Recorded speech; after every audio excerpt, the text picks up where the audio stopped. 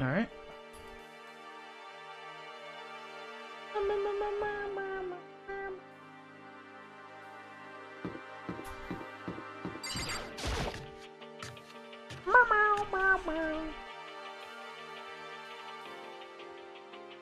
And then I got to the dressing room. Toko was sitting alone on the bench with the laptop in front of her. Toko, did you decide to come hear what Alter Ego had to say too? What's your problem? I already heard it with Master. With Master? You don't have to keep saying it. Anyway, so what are you doing right now? Shut up! Stop bothering me. How about that? Get out of the way. We have to talk to Alter Ego. Well, No, I made Master a promise. A promise? Master told me to wait here so that what I'm doing. huh? What are you, his dog? If that's what Master wants, I'll do anything he asks. You just love being mistreated. Well, fine. If you really want me gone, by all means. Hey guys, what's going on? Did you move? Sure thing, just kneel before me and beg. First the Mega Mask, now Super Sadist. Well, She's essentially our opponent right now. I'm not sure I trust her keeping her words even if she did do it as she asked. What the heck? Whatever it is, I really don't want to have to beg her. Come on, Makoto, just do it. Why did it gotta be me? Dang. It's fine. It's not the end of the world if you just beg a little. But it's the same goes for you. No, I would be the end of the world for me. You sound like a kid right now.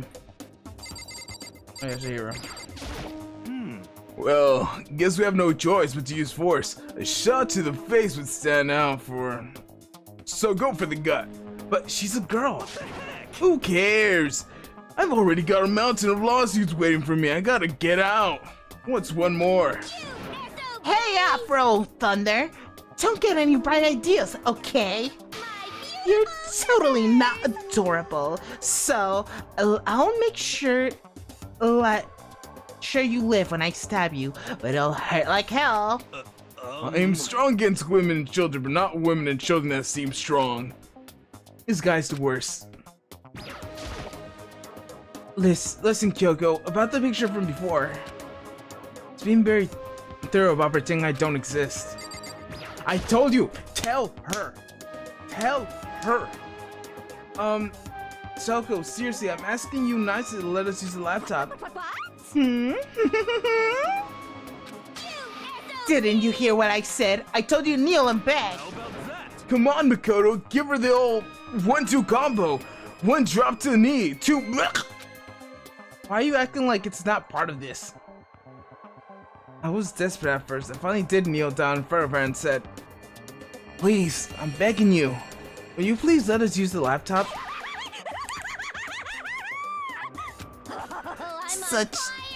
Such an ultra miraculous feeling of happiness. All pent-up anger and master for abusing me is evaporating. So, even you realize it's abuse. Hey, That should be enough, right? Hurry and let us talk to Alter Ego. Okay. Alright. you really came. Everyone, come closer. I already told Byakuya, but I was finally able to crack and open all the files that were on the laptop. Sorry I've kept you all waiting. Correct. Just what I thought. I see. Finally, the time has come. I'm starting to get kind of nervous. I felt the same way about resting the laptop in my hands. It's starting to shake. Just a second. Move. A single word was like a sharpened blade, wounded it move to let me take over. So then, Here we go. Kyoko began typing words up here as fast as I could read them. Can you tell us what you found out? leave it to me. Sure, I analyzed the files and extracted all the useful information I could find. And one particular important fact I discovered was a certain plan that had been put into effect here. to isolate the students of Hope Peak Academy and create a communal life for them. That was the stated goal in the plan, but it was meant to be more of a normal school life.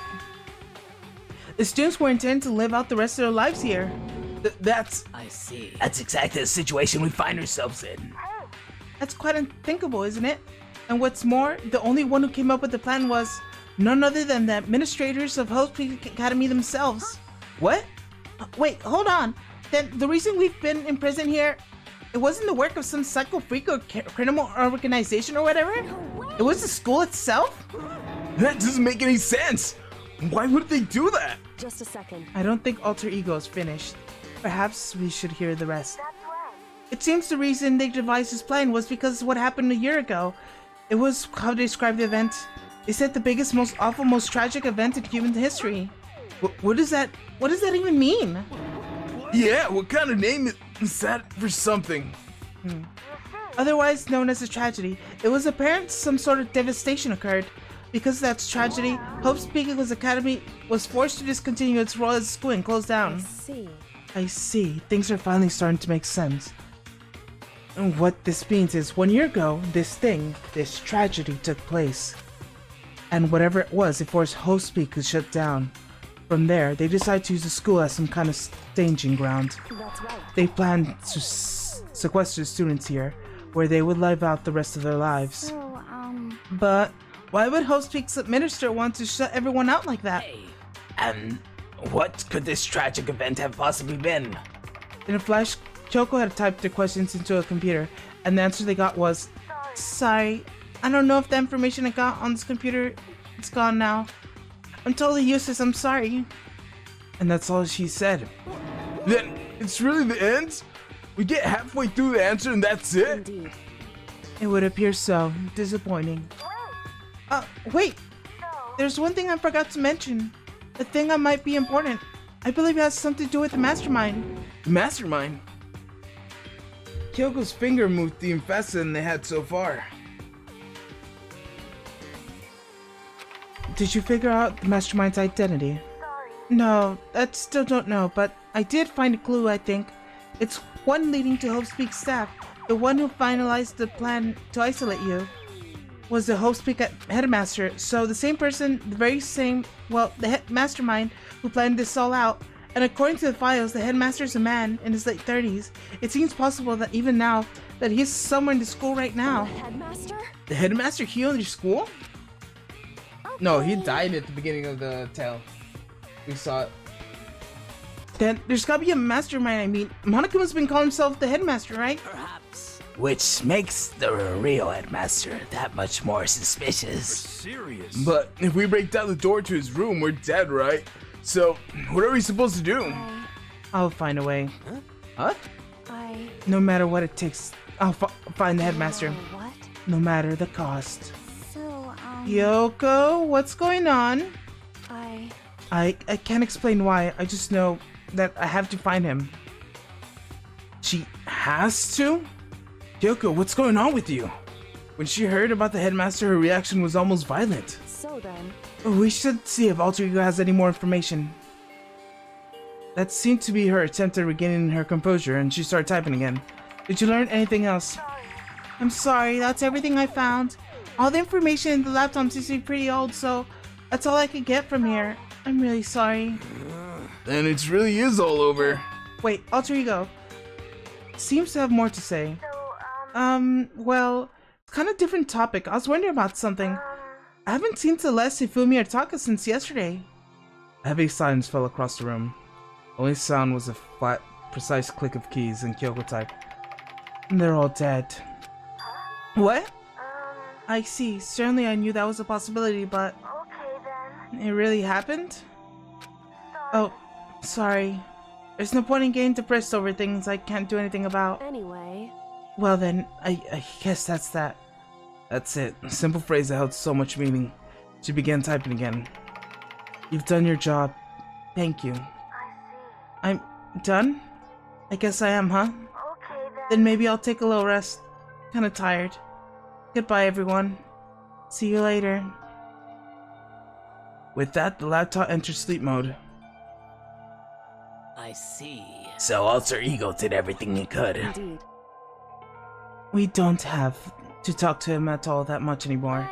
But I kind of feel sorry for him. But I feel sorry, but he's a computer program, right? Well, I know, but still, he did everything he could for us, you know? I mean, yeah, he did, but what's about a computer program he decided to do? You wouldn't tell a computer good job every time you shut down, do you? Well, no. But when you talk to Alter Ego, I guess, didn't you see the way? I know what you meant, it felt the same way. Hey, come on, it's just a program. You can just tell them different between program and friend, right? But you know, there's a difference between us and that program, man, really. Huh? I started thinking about how you could differentiate a person and an AI. Alter Ego isn't human, but that's just a program running on a computer. But at the same time, I couldn't help but think of him as our friend. that's right. Yeah, he's no different from us. He's still our friend. You think maybe I understand where you're coming from? And there's no problem commenting on our friend after all. The more friends, the merrier, right? How about that? Check out, friendship has no survival value instead. It takes value to survive. So, anyways. Don't so anyways that. I'm totally smart and cool thing. I quoted, I don't remember where. Hey, Anyways, there's nothing more Alter Ego can do to help us anyways. As such, his role in this is over. Am I wrong about that? No, but... just a second. And frankly, I question the ease in which you decide who and isn't your friend. Do you really mean that? This story hasn't gotten off track. We should go over what Alter Ego said one more time. Yeah, good idea. What was those big staff thinking? Why are they making us kill each other? Alter Ego said that happened 1 year ago. That started everything. Yeah, he did say it's the biggest, most awful, most hopeless event in human history, right? That had been the huge incident, whatever it was. But did something like that really happen a year ago? I don't remember anything happening that you could describe that way. What about you guys? I don't really watch the news, so... I'm sorry. Sorry, nothing comes to mind. Anyway, That event leads closing Host Peak. at the very least, If nothing else, it must have been some kind of connection to school. Maybe all the students here were killed or something. However, that kind of catastrophe would have been all over the news. At least one of us would have remembered that. Then maybe they covered it up. They would explain why none of us knew that the school had been shut down before. Totally covering something like that up. I suppose that's totally not impossible. What's wrong with our government? Our taxes pay for their salaries. They should be handling stuff like that. anyway, Maybe, but right now, there's only one path open to us. so We have to find the headmaster of Host Peak Academy. We have to find him and make him tell us everything. As long as we get our hands on him, I think... Kyoko? When she said headmaster, I got that feeling again. But even that is a problem not so easily solved. Yeah, you're right. so then, Well, our business is done here, so for now, we should get back. Oh, yeah, good idea. Then Huh? Is it really that dusty? I mean, wait, No, I'm not waiting anymore. I'm not guarding it, Miyake.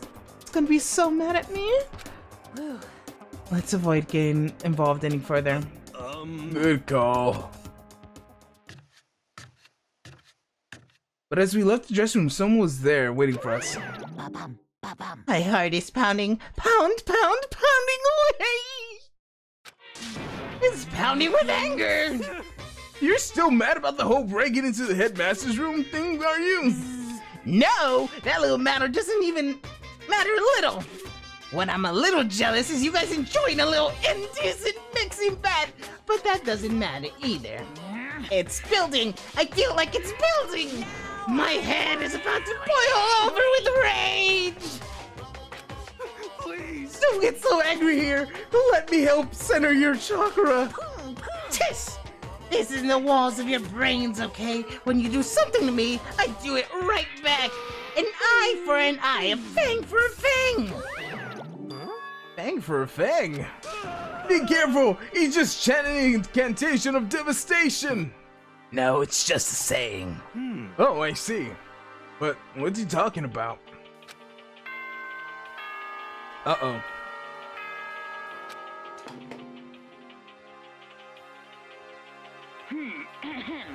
This is a school announcement. It is now 10 p.m. As such, it is officially nighttime. Soon the doors to the dining hall will be locked, and entry at that point is strictly prohibited. Okay then. Sweet dreams, everyone. Good night. Sleep tight. Don't let the bed bugs bite. Correct. Yeah. So it's nighttime. Hey, Now what does everyone want to do? Celeste was the one who suggested our nighttime rule, but she's gone now. I think we should still avoid Do you being like out at apples night. or bananas better?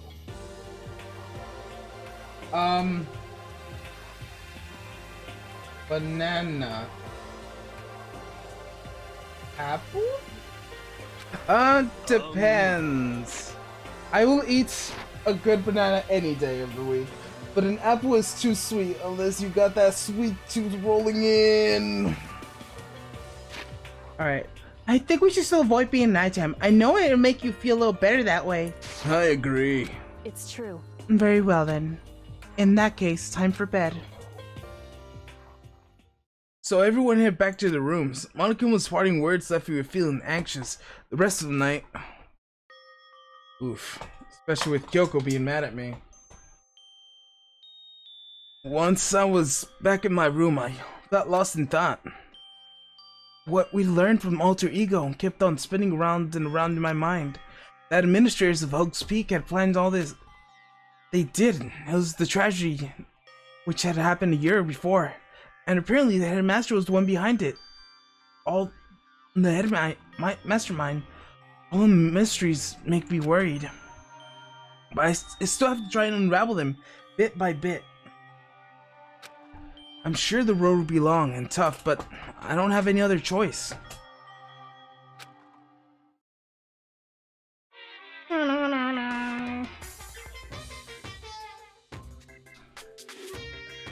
Let's talk a little bit about where I was before I became a bear. At first, I was a total loss. I just had no idea what I should become. A lady in our tech support department suggested I try becoming a shrimp. She was like, "Oh, this company's been trying to push for forever. It's really incredible offer."